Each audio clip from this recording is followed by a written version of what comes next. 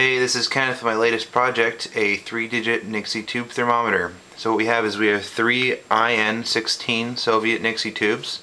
They're connected up through Soviet K155 decoders to an tiny 2313 microcontroller. The microcontroller talks to a Dallas Instruments 1631 I2C temperature sensor. And so a couple times a second the temperature sensor does a conversion. The tiny reads it off and then decodes that onto binary coded decimal, which then drives the 3 Nixie tubes.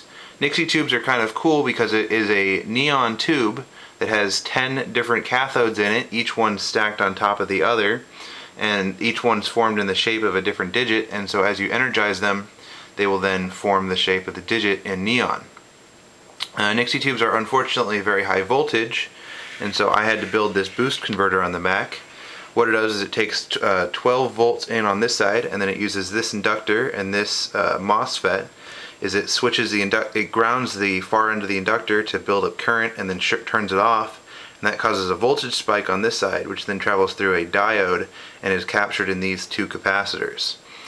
This allows me to take 12 volts in and then step it up to the 180 volts DC required to drive the Nixie tubes. As you can see, it is displaying in Fahrenheit, and I can make it go up and down, hopefully, relatively slowly.